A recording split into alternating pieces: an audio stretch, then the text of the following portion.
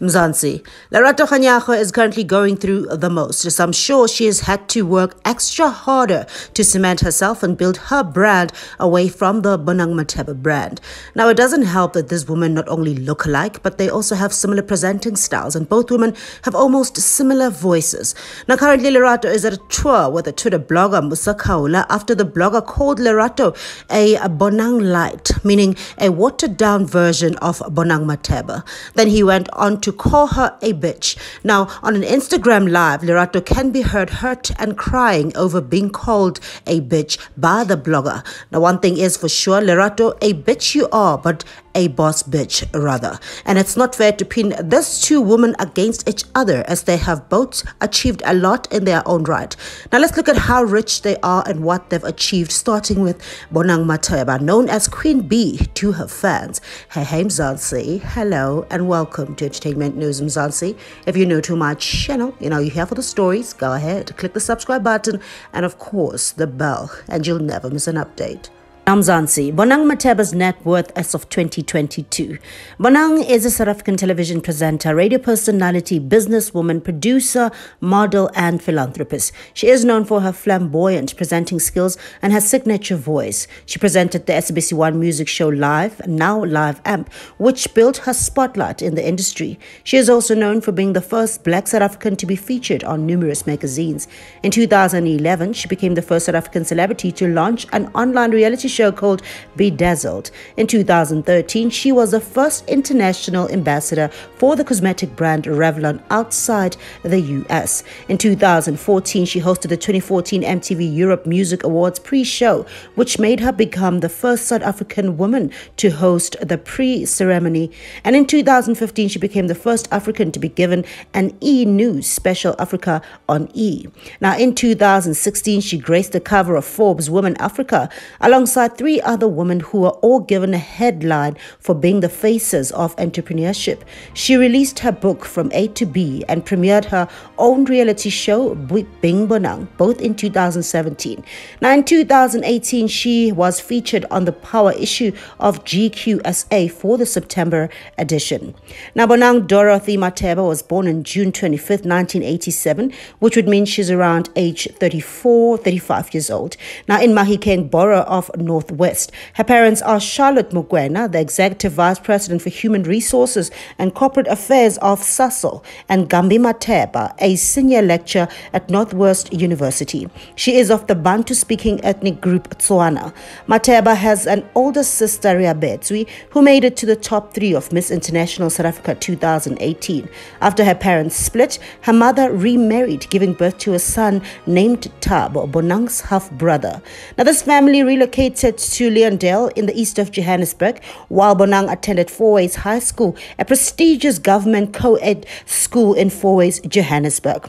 Now, Matheba made her television debut on the SABC2 kids show Manhattan Fantasy Challenge while she was 15. She also appeared in several SABC2 kids show. In 2007, Matheba auditioned for the inaugural season of the SABC1 music show Live, now Live Amp. After leaving varsity, she was later crowned the winner of the show to co-host alongside Thibaut Touch. Her presenting duties were a huge success, and that's where her sobriquet, Queen Bee, was created. Her final episode was aired on 31 August 2012 as she announced she was leaving the show. After her depart from Live, she hosted several other shows, including Clash of the Choirs SA, Afternoon Express, Top Billing, and KFC Taste Kitchen. Now, Bonang Matheba has hosted numerous awards shows and prominent events, notably being MTV Africa Music Awards in 2016, Miss South Africa in 2018, and hosted the pre-shows for the 2014 MTV Music Europe Awards and BET Awards in 2016. On December 2, 2018, Matheba co-hosted the Global Citizen Mandela 100 concert alongside comedian Trevor Noah, supermodel Naomi Campbell, and other notable public figures. In In 2008, Matheba made her debut drama role on the SABC1 show Intersections, where she played Nurse Sibadi. As of 2019, Matheba starred and co-produced the documentary film Public Figure, which premiered on March 9 at Manchester Film Festival. Now, Matheba founded her production house called Bonang Matheba Entertainment in 2017. The production unit currently has one show, which is the One Magic reality show Bing Bonang, which focuses and showcases Matheba's daily life. In 2009, Matheba received a call from radio station YFM in which she was told that she'll be added to the new lineup of presenters. She received her own weekend afternoon show called The Beehive, which was an instant success, mainly focusing on young listeners. She then left the radio show in 2014. Matheba was announced as the new radio DJ for radio station Metro FM in 2015. She replaced Sipokazi January, who became the new Metro FM veteran. Now, Matheba's slot show, The Front Row, had a great and joyful listenership until a dispute with the radio station's manager. After an on-air reshuffle, that saw Bonang hosting the show alongside her rumored long-time industry rival, Lerato Kganyago, without her notification arose.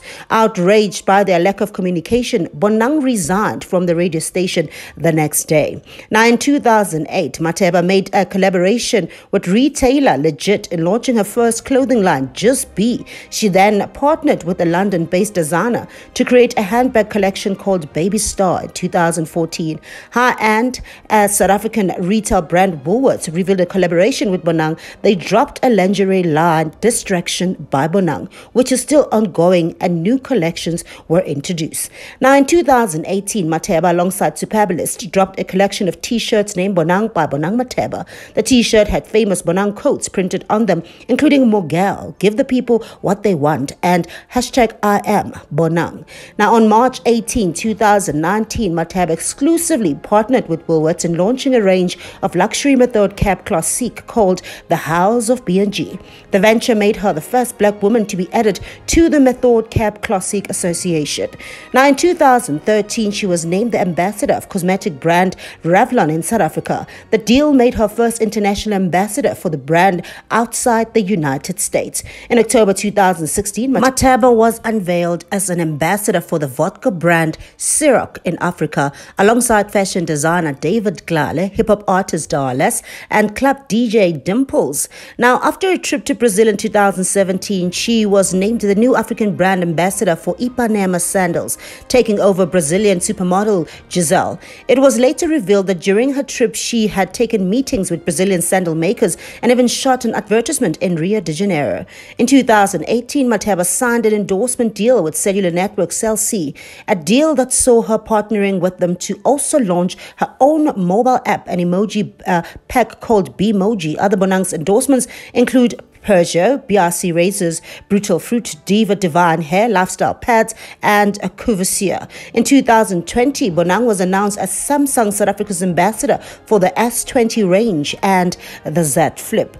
On June 7, 2017, Matheba released her autobiographical book From A to B, written through Blackbird's Books, Thabiso Matlape. The book received negative publicity from the South African public, which many lambasting the book on social media regarding its litany of spelling, grammatical and factional errors. The outcry led to the book being pulled from store shelves by book retailing giant Exclusive Book. It was later replaced with a second edition where many of the previous errors were corrected. Now, in 2012, Matheba dated record producer and disc jockey Euphonic. Euphonic was charged with assault after it surfaced that he physically assaulted her. She then dropped the charges after the couple reconciled.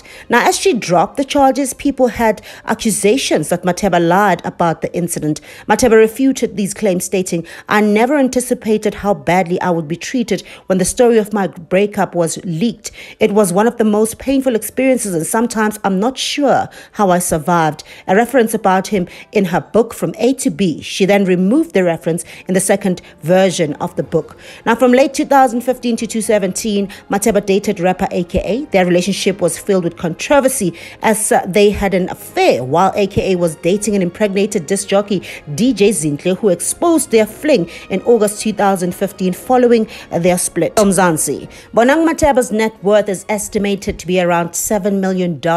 However, Bonang Matheba's net worth in rands is estimated at 100 million South African rands. Her major source of income is generated from her career. She is one of the richest celebrities in South Africa. Bonang Matheba is said to be richer than DJ Zinhle, as they are mostly, of course, compared to who is the richest. So there you have it, Mzansi. Bonang Matheba in her own right. Now let's look at Miss Mother herself, Lerato Kganyago.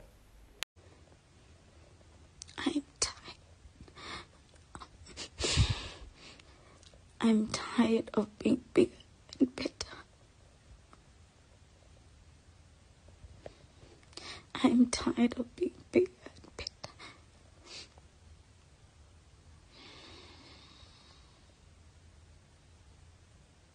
Lerato Kganyago is a versatile actress, model, and media character, better known as LKG or Mother amongst her fans.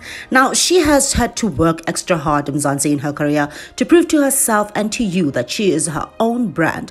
As from the get-go in her media career, she was bullied and compared to the Queen Bee, standing strong. Even Somizi, who is now amongst her good friends, was one of the bully leaders at the time, with Boiti Tulo standing up for the Queen. Mother, the bitch, the boss bitch, served a television host at Soweto TV, gained the 2022 Miss Jam Alley title, Miss Soweto pageant in 2005. She rose to fame by hosting the LKG show.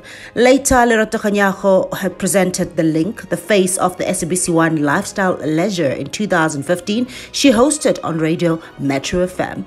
Now, Lerato Kganyago's net worth is estimated to be around $3 million as of 2022, and that's around 17 million in rands. Now, this amount, Mzansi, is just an assumption based totally on her career portfolio. It could be way more.